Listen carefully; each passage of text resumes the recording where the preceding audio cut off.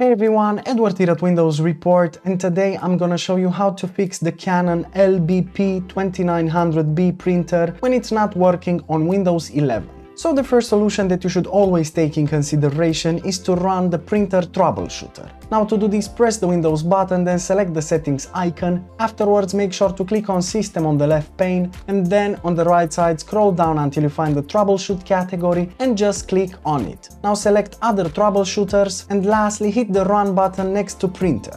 Now Windows will try to run some diagnostics on your PC and then you can check if the problem still persists. Afterwards you can just restart your computer, and if it doesn't work you can move on to the next solution. Moving on, another useful fix is to restart the printer Spooler service.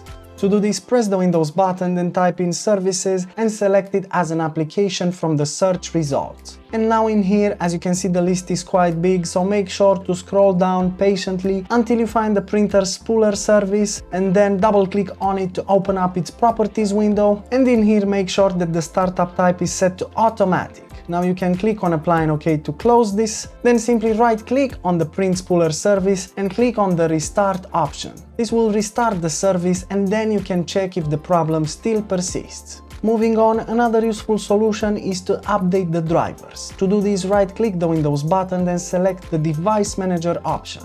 In here in the Device Manager window, make sure to expand Print Queues, then right click on your problematic printer and select the Update Driver option. Now click on Search automatically for drivers and Windows will try to find the best available drivers on your PC. Otherwise, you can just download the Canon printer drivers directly from their official website. And I will post a link in the description below. Just follow that website, download your drivers and install them. Then you can check if the problem still persists. And that's it. Super simple, isn't it? Of course, if this video helped you, make sure to hit the like button and subscribe to our channel for more quality content. Thanks for watching and have a nice day.